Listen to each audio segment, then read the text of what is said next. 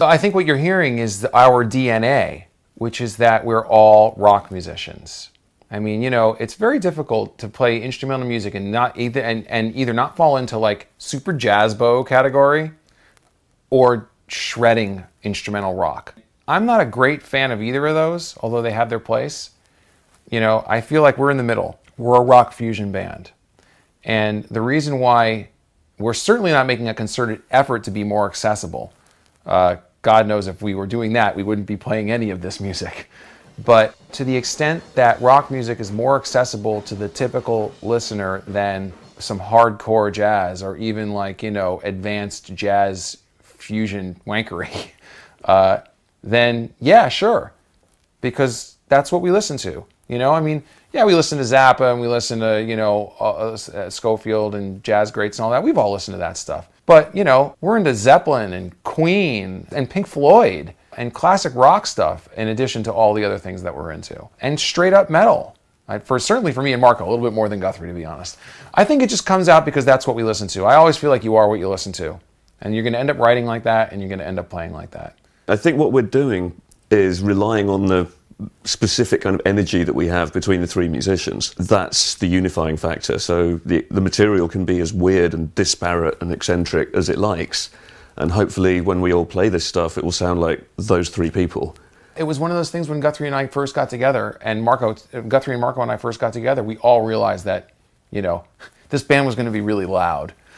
And, you know, not that we don't play it dynamically, but I mean like the genesis, the bedrock of this is a rock foundation. It's not a jazz foundation. And whenever we do jazz sounding stuff, it's always got the patina of rock draped over it.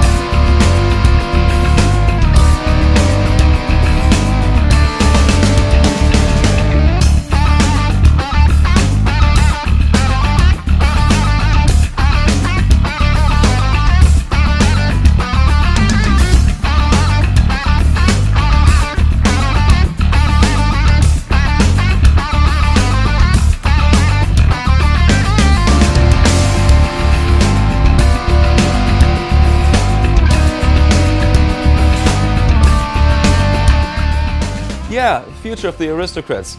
Well, since Guthrie actually, yeah, he did mention actually that, and I agree, Brian, well, since he manages also us and he's very talented in doing so, he has a 10-year plan. That's right, he kind of does, he really plans ahead. It's kind of really cool to see that, you know, like how he comes up like, well, early 2014 we're gonna go there and this, and I was like, wait a minute, it's just, you know, it's just January 2013. Guthrie kind of, you know, makes definitely plans, you know, and I do have plans too, but I do live in the moment. I like to use the moment and make it the most beautiful I can.